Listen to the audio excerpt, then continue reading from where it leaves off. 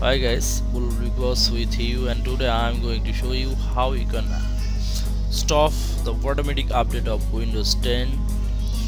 So first I am checking the default option of Windows 10, Windows Update settings, and here it's downloading updates now, and there is no function, no option for disabling the automatic update of Windows 10.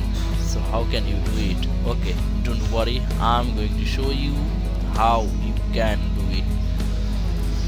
So first you have to go to the control panel area, control panel, go here and then administrative tools, then services,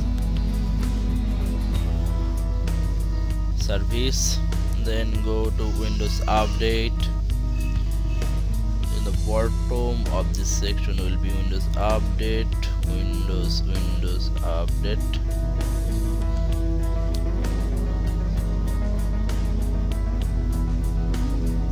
Here it is. So here it is, and you can double click on it. Okay, at startup time you can disable it if you want. It will be disable Windows Update, and also you can check it manual.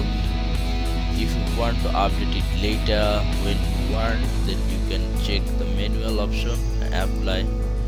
Okay, so this is the simple way to stop the automatic update of Windows 10. I think this video will be help you to learn how to do it. Thank you for watching my video.